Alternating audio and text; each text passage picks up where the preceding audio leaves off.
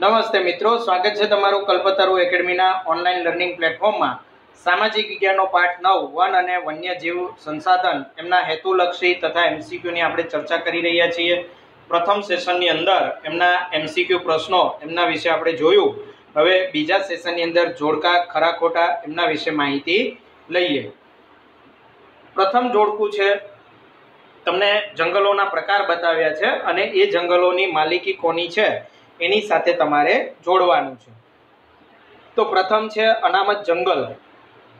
અનામત જંગલો ક્યાં હોય છે? તો કે સરકારી તંત્રના નિયંત્રણ હેઠળ હોય છે। સંરક્ષિત જંગલો કોને કહેવાય છે? તો કે સરકારી તંત્ર દ્વારા જેની દેખભાળ થતી હોય છે। સામુદાયિક જંગલો કોને કહેવાશે? તો સ્થાનિક સ્વરાજની સંસ્થાઓનું જેના પર નિયંત્રણ હોય તેવા જંગલોને સામુદાયિક જંગલો કહે છે। અને ખાનગી જંગલો કોને કહેવાય છે? તો વ્યક્તિગત માલિકી ધરાવતા હોય એવા જંગલોને ખાનગી જંગલો તરીકે ઓળખાય છે। તો ઓવરઓલ તમારો જવાબ શું બને છે? 1C 2A 3E 4B। એ પછી બીજું છે પ્રાણીઓ અને ક્યાં ક્યાં જોવા મળે છે? તો હિમદીપડો હિમાલયની ઊંચાઈ પર જોવા મળે છે। લાલ પાંડા તો એ શીતવનોમાં જોવા મળે છે, જે ઠંડા પ્રદેશના જંગલો છે ત્યાં। કેવલાદેવ રાષ્ટ્રીય ઉદ્યાન આ ક્યાં આવેલું છે? રાજસ્થાન, અને એનું બીજું નામ શું છે? Bharatpur bird century. નળ સરોવર ક્યાં આવેલું છે? તો કે ગુજરાત ખાતે આવેલું છે। તો તમારો જવાબ શું બનશે? 1D 2B 3E 4A।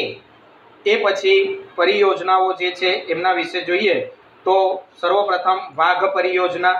તો વાઘ પરિયોજનાની અંદર દેશના કુલ 44 ક્ષેત્રોનો સમાવેશ થયેલો છે। હાથી પરિયોજના, તો હાથી પરિયોજના અંતર્ગત 26 સંરક્ષિત વિસ્તારો જાહેર કરાયેલા છે।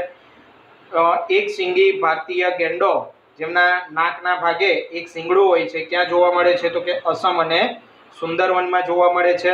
અને ગીધ, તો ગીધની કુલ 9 પ્રજાતિઓ ભારતમાં છે। તો ઓવરઓલ તમારો જવાબ શું બને છે? 1B 2A 3D 4C। એ પછી ચોથું છે બિલાડી કુળનું પ્રાણી। તો બિલાડી કુળનું પ્રાણી કયું છે? તો કે દીપડો છે। મિત્રો, વાઘ, સિંહ, ચિત્તો, દીપડો આ બધા બિલાડી કુળના પ્રાણીઓ કહેવાશે। અભયારણ્ય, તો કયું અભયારણ્ય છે? તો કે ચંદ્રપ્રભા એ અભયારણ્ય છે। રાષ્ટ્રીય ઉદ્યાન કયું છે? તો કે કાજીરંગા નેશનલ પાર્ક એ રાષ્ટ્રીય ઉદ્યાન છે। જૈવ આરક્ષિત ક્ષેત્ર એ કયું છે? તો કે કચ્છનું રણ એ જૈવ આરક્ષિત ક્ષેત્ર છે। તો તમારો જવાબ શું બનશે? 1C 2D 3E અને 4A। એ પછી ખરા ખોટાની આપણે ચર્ચા કરીએ તો પ્રથમ વિધાન છે, જેનો ઉછેર માનવીની મદદ વગર કુદરતી રીતે થયો હોય તેને ક્ષત વનસ્પતિ કહે છે। તો આ વિધાન ખોટું છે, આપણે તેને અક્ષત વનસ્પતિ તરીકે ઓળખીએ છીએ। અનામત જંગલોની દેખભાળ સરકારી તંત્ર દ્વારા કરાય છે, તો આ બાબત પણ ખોટી છે। જે અનામત જંગલો છે એની માલિકી સરકારની હોય છે, દેખભાળ જે છે એ સંરક્ષિત જંગલોની થશે। સંરક્ષિત જંગલો સીધા સરકારી નિયંત્રણમાં હોય છે, આ બાબત ખોટી છે। એટલે ઉપર નીચે તમે ફેરફાર કરી નાખો એટલે વિધાનો સાચા થઈ જશે। સામુદાયિક જંગલો પર સ્થાનિક સ્વરાજની સંસ્થાઓનું નિયંત્રણ હોય છે, આ વિધાન ખરું છે। નિર્વનીકરણ એટલે જંગલોનું નષ્ટ થવું, આ વિધાન પણ ખરું છે। નિર્વનીકરણ એ માનવીની વિકાસ યાત્રાનું પરિણામ છે, તો આ વિધાન પણ ખરું છે। વિકાસને માટેથી જમીન વગેરેની જરૂર પડે છે અને એના માટેથી જંગલોનો મોટા પાયે સફાયો કરવામાં આવે છે। નિર્વનીકરણથી વાતાવરણમાં ઓક્સિજનની માત્રા વધે છે, વિધાન ખોટું છે। ઓક્સિજનની માત્રા ઘટશે અને કાર્બન ડાયોક્સાઇડની માત્રા વધશે। વિશ્વમાં પશુ પક્ષીઓની લગભગ 21 લાખ જેટલી પ્રજાતિઓ છે, તો આ વિધાન ખોટું છે। ભારતમાં પશુ પક્ષીની 81,251 જેટલી પ્રજાતિઓ છે, આ વિધાન ખરું છે। જૈવ વિવિધતાની દ્રષ્ટિએ ભારત વિશ્વમાં 12મા સ્થાને છે, તો આ વિધાન પણ ખરું છે। ભારતમાં એશિયા, અમેરિકા અને આફ્રિકા ત્રણેય પ્રકારના વન્યજીવો જોવા મળે છે, તો આ વિધાન ખોટું છે। અમેરિકાની જગ્યાએ આવશે યુરોપ। ભારતમાં વાઘ અને સિંહ તેમના કુદરતી આવાસમાં વિચરે છે, બાબત સાચી છે। તમિલનાડુના સમુદ્ર કિનારે સમુદ્રી કાચબા ઈંડા મૂકવા આવે છે, આ બાબત ખોટી છે। ઓડિશા, આંધ્રપ્રદેશ, ગુજરાત એમના દરિયા કિનારે સમુદ્રી કાચબા ઈંડા મૂકવા આવે છે, ખાસ કરીને ઓલિવ રીડલે ટર્ટલ જે આંધ્રપ્રદેશના દરિયા કિનારે ચંદ્રભાગા બીચ ઉપર વધારે પ્રમાણમાં ઈંડા મૂકવા આવતા હોય છે। ગુજરાતના જંગલોમાં સિંહ સંપૂર્ણપણે નષ્ટ થયા છે, વિધાન ખોટું છે. વાઘ નષ્ટ થયા છે. અને દેશના જંગલોની વાત કરીએ તો ચિત્તા નષ્ટ થયા છે. ભારતના જંગલમાંથી ચિત્તો નષ્ટ થઈ ચૂક્યો છે, આ વિધાન ખરું છે. ભારતમાં લાલ પાંડા પૂર્વ હિમાલયના શીત વનોમાં જોવા મળે છે, આ વિધાન પણ ખરું છે. એ પછી ભારતની ગંગા અને બ્રહ્મપુત્ર નદીમાં જોવા મળતી ગંગેય ડોલ્ફિન ખારા પાણીની પ્રજાતિ છે, તો વિધાન ખોટું છે. નદીમાં જોવા મળે છે તો સ્વાભાવિક છે, નદીનું પાણી મીઠું હોય એટલે એ મીઠા પાણીની ડોલ્ફિન છે.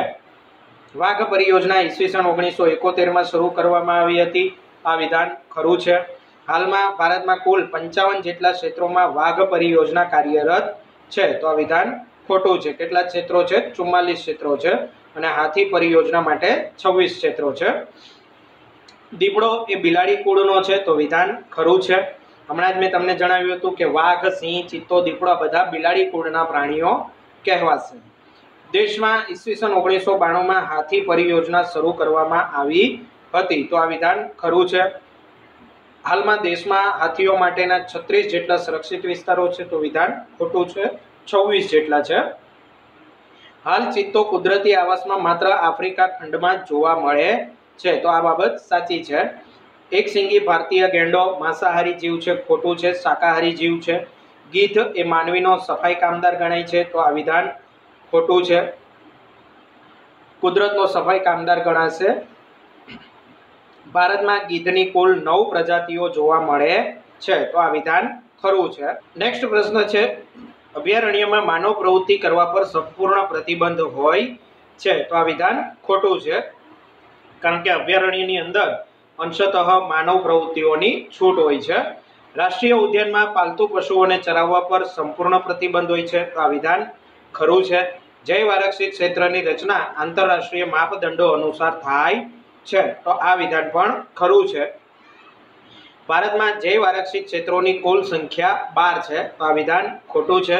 ભારતમાં 103 રાષ્ટ્રીય ઉદ્યાનો અને 531 અભયારણ્યો છે, આ વિધાન ખરું છે. ગુજરાતમાં માત્ર 3 જ જૈવ આરક્ષિત ક્ષેત્રો છે, તો આ વિધાન ખોટું છે. ગુજરાતમાં 4 રાષ્ટ્રીય ઉદ્યાન અને 23 અભયારણ્યો આવેલા છે, તો આ વિધાન ખરું છે. રાષ્ટ્રીય ઉદ્યાનની તુલનામાં અભયારણ્ય એ વધારે સુરક્ષિત ક્ષેત્ર છે, તો આ વિધાન ખોટું છે. કારણ કે અભયારણ્યની અંદર માનવ પ્રવૃત્તિઓની છૂટછાટ છે, જ્યારે રાષ્ટ્રીય ઉદ્યાનોમાં સંપૂર્ણપણે પ્રતિબંધ હોય છે. મિત્રો, અહીં આપણે આ સેશન પૂરો કરીએ છીએ. નેક્સ્ટ સેશનની અંદર 1-2 શબ્દોમાં ઉત્તર તથા ખાલી જગ્યા એમની ચર્ચા કરીશું.